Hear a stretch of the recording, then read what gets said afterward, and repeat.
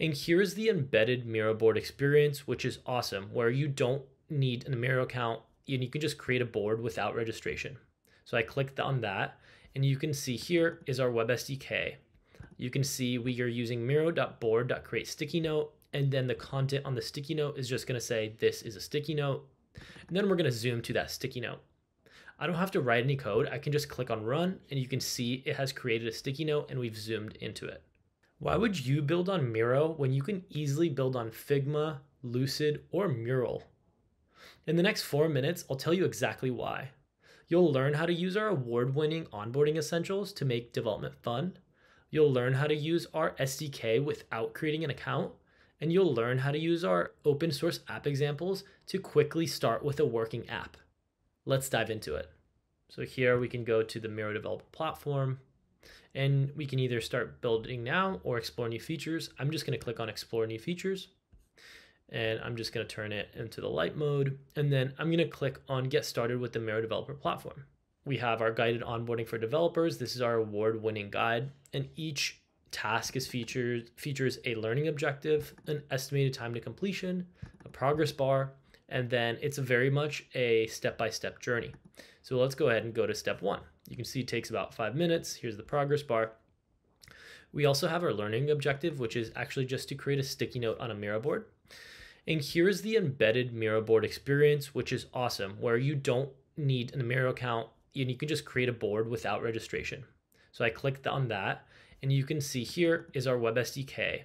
You can see we are using miro.board.create sticky note, and then the content on the sticky note is just going to say this is a sticky note, and then we're going to zoom to that sticky note. I don't have to write any code. I can just click on run, and you can see it has created a sticky note and we've zoomed into it. So that's amazing. Now I can click on complete this guide, and it'll take me to the next step. I'll let you complete the rest of this guide, but again, you can see how easy it is and how intuitive it is. And again, if you sign into a Miro account, all of this will be saved on your account so you can keep your progress and you can see how your app is progressing on your own account. Now let's take a look at a really cool, fun challenge, which is the scavenger hunt. So we can see in the first instruction from the Miro board, find an image that has the ID, which is ending in 759. So I'm going to go ahead and copy that. And here's the Miro board that we're going to be working with. And you can see there's a lot of images here. And again, I'm just going to hit run. And then now I'm going to erase this and just do something like let image equals await miro.board.get by ID.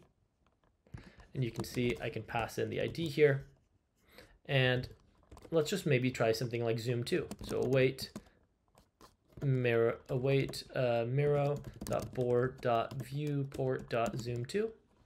And then I'm going to pass in that image. Nice. So we've zoomed into that image. Now let's try something like console.log image. Again, we found the image. We have the title there. So I'll let you go ahead and complete the rest of the scavenger hunt. I don't want to complete it for you, but go ahead and try out the next couple of instructions and go ahead and check out our Web SDK reference guide if you're stuck. So have fun and go for it. So now I want to go ahead and show you what happens when you log in with a Miro account. So here I'm actually logged into my Developer Hub, and you can see all of my achieved badges. So for example, I have my Where's Miro Scavenger Hunt badge achieved. And I also have some SDK Explorer and other badges here. So here are our guides. You can see I've already completed the onboarding essentials, but we also have a create a Miro app locally guide, a build a full stack Miro app guide, which is more advanced, and then a submit and share your app guide. But really my favorite part of the Developer Hub is this create apps using examples. So you can easily search and find different apps based on keywords. So again, if I'm looking for AI, I can find this AI image generator. If I'm looking for anything using the Web SDK, I can just type in SDK. Or if I look for REST API, I can look for apps using the REST API. And you can go ahead and view the source code on GitHub. And each of our guides actually comes with a nice demo video to show what the app does.